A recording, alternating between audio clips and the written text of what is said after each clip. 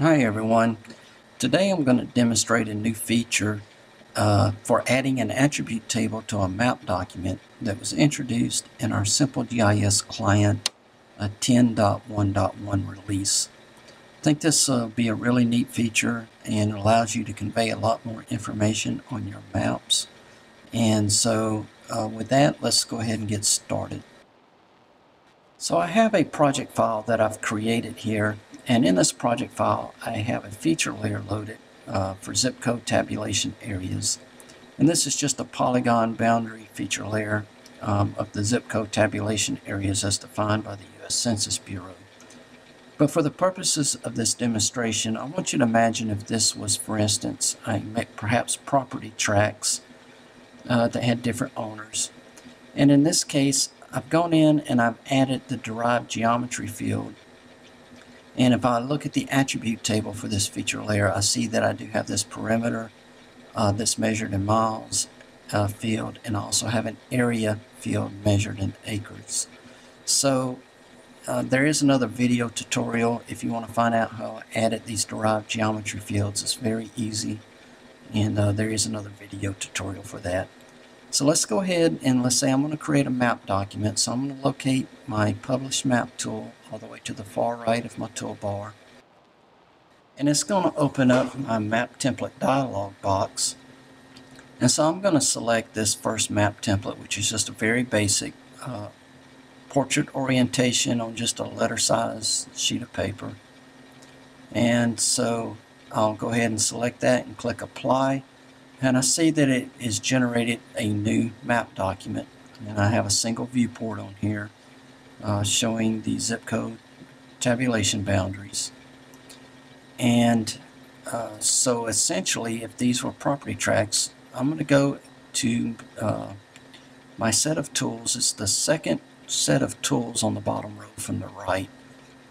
And if I click on the drop down arrow, you'll see that I have the Add Viewport Legend, etc. And if I go all the way to the bottom, I have a tool called Add Table to Map. And as I select that tool, I'm simply going to click and drag to draw a rectangle on my map. And as I release, I see that I get a new dialog box for me to configure my table.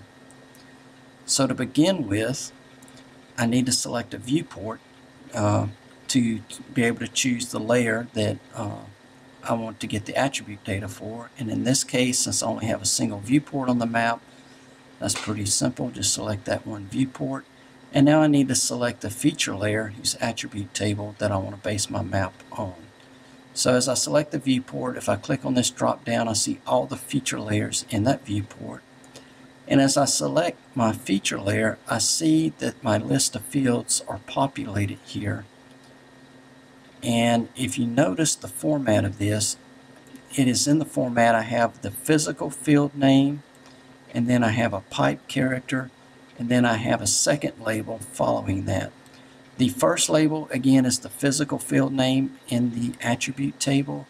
The second label after the pipe character is the field alias, which is actually what my column names will be in my table. And I can actually change those aliases by simply double-clicking on a field, and I get a dialog box that pops up, and I just type in the alias that I want for that field or column. And so now I've changed that to name, so that will be the column header in my table. Also notice that I have a series of check boxes by each field. Only the fields with a check will be included in my table. So if there are fields that I don't want to include in my table, I simply uncheck those fields. So I also see now I have my geometry fields here, and I'm going to change the field aliases on these as well to make them a little more descriptive. Even put what the units of measure are in my column name so that it's obvious.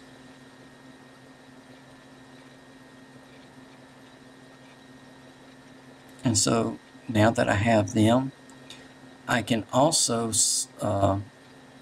select fields how I want to sort the field. So if I wanted to sort on name, for instance, I simply select the field, and I can either choose to sort ascending or descending by clicking on the appropriate button. And I see that it gets added over here to my sorted fields, and this symbol indicates the direction of the sort. And I can also change the order of my fields in my table. So if I wanted a certain order, I could simply select a field by clicking on it and then dragging it to the location or position that I want that field to appear in my column. So if I want a perimeter to be in the first column, I just simply drag it up to the top.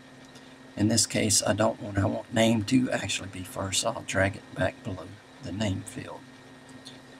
By default, the records that will appear in my table are only those features that are visible in the viewport that my table is linked to.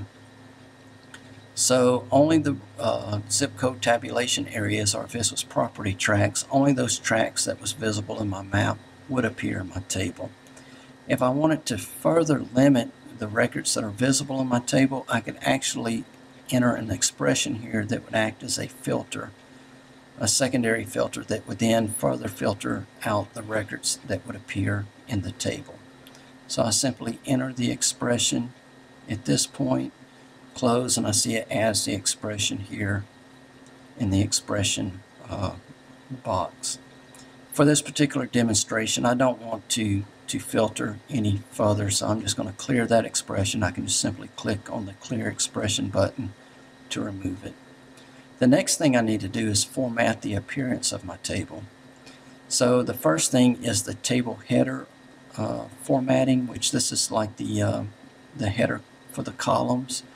So I can change the actual cell background color and border, and as well as the font. So I'm going to leave the cell itself as it is, but I do want to change my header font symbol. So I just simply double click on it, and it brings up my symbol palette. And in this case, I'm going to choose one of the existing symbols. I'm just going to make it bold. So I've now changed the font that will be used for my column headers. And then I also need to format the cells and font for my data rows. In this case, I do want to change the frame for my data cells. So I'm going to change it from that yellow background to a white background, just with a black border. So I'm going to select the appropriate symbol, click apply, and I'll leave the data font as is. I can also specify an exact position for my table by specifying the left and top coordinate for the top left corner of the table in page units, as well as the width and height of the table. For this demonstration, I'm going to leave it as is. So now as I click apply, I'll see that I now have a table added to my map with all of the records that's visible in the current viewport. I'm just going to zoom in on the page to make it a little bit clearer so you can see that indeed the columns that it's added, I have a name and it's sorted in ascending order on the name. I have a perimeter column, which is the perimeter measurement in miles, as well as an area column that specifies the acreage for each of these polygon features. So you can imagine, so for instance, again, if this was land tracts or what have you with property owners, I could display some specific information about the property right on my map for output. And if you notice, if I was to turn on my viewport navigation and then go to my pan view and pan and to change the view within my viewport, the records displayed in my table would change accordingly to only show those records visible.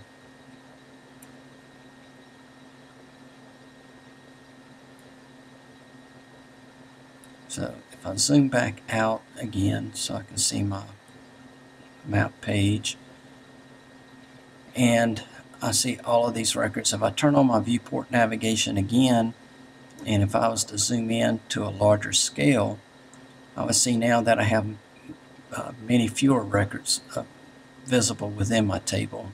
Again, because it's only displaying the records for those features that are visible within my within the viewport that my table is linked to. Also notice my table fills up the area I define for the table by whatever is the most constraining, whether it's the width or height.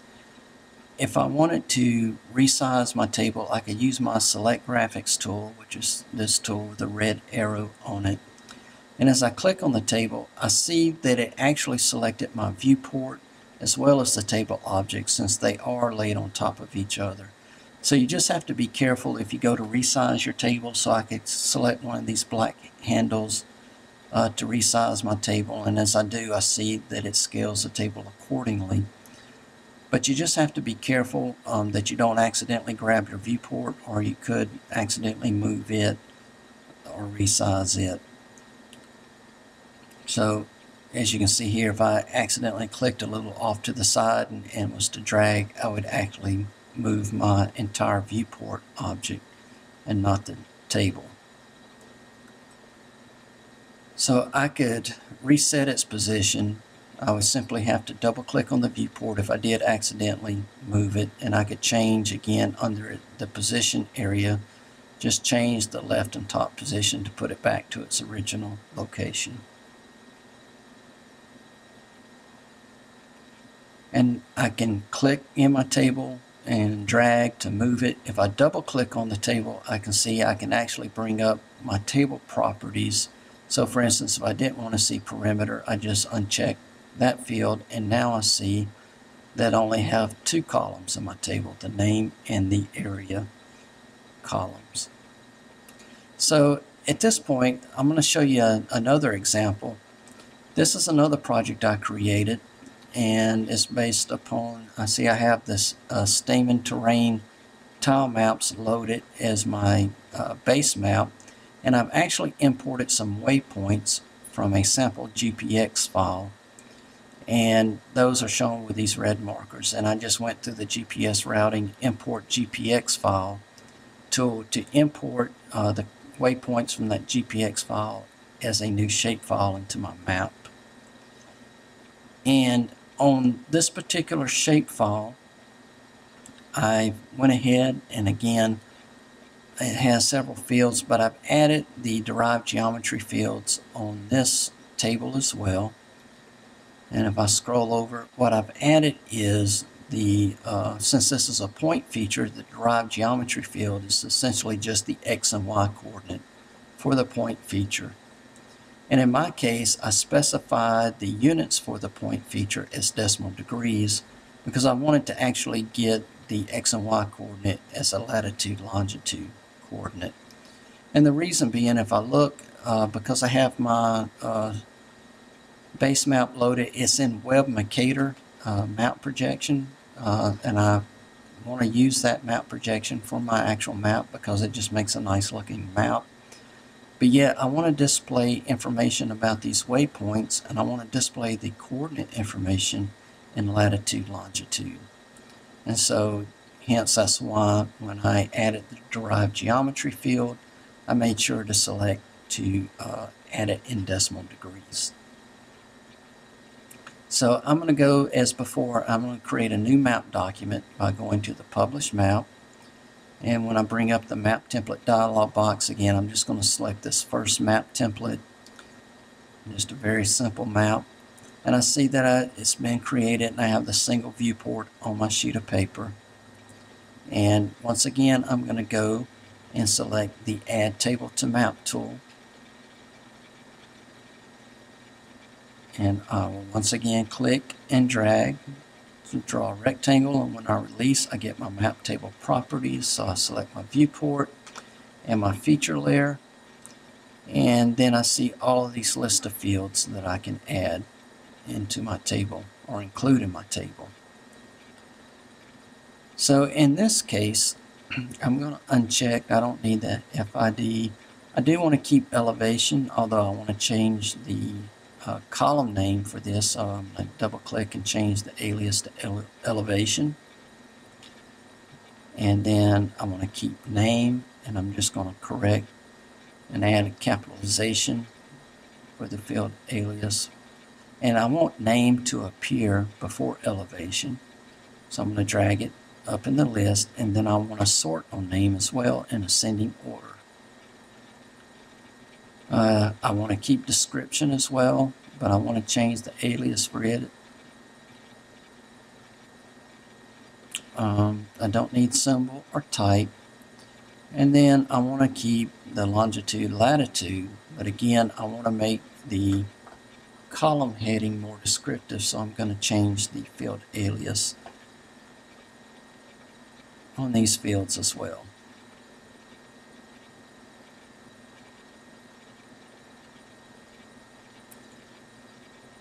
And again, I need to format my table appearance. I'm going to keep my header cell the same, but I'm going to make my header font bold.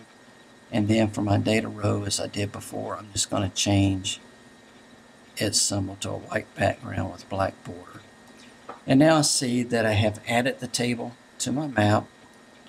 Make sure my viewport navigation is turned off so I can zoom in on my sheet, not actually within the viewport. And I can see that my table is wide, and it's primarily due because there's one record that has a very long description in it. So to fit that description, it had to scale the table such so that if I'm zoomed out to the entire page, I see that it's a pretty small font.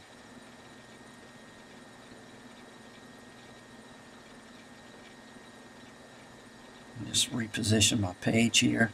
Again, if I use my Select Graphics tool, click on the table, and then I can change the width of the table by simply clicking within this black handle and dragging it to the right.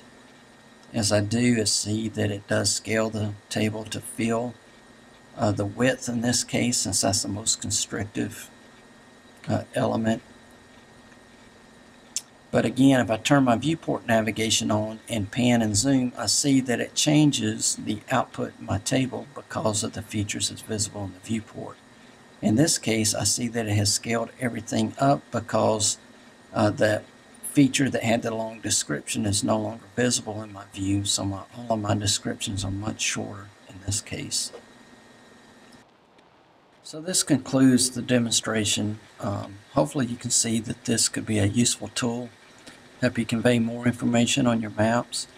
And as always, if you haven't done so, just encourage you to download the free trial. It's located on the website at www.simplegissoftware.com.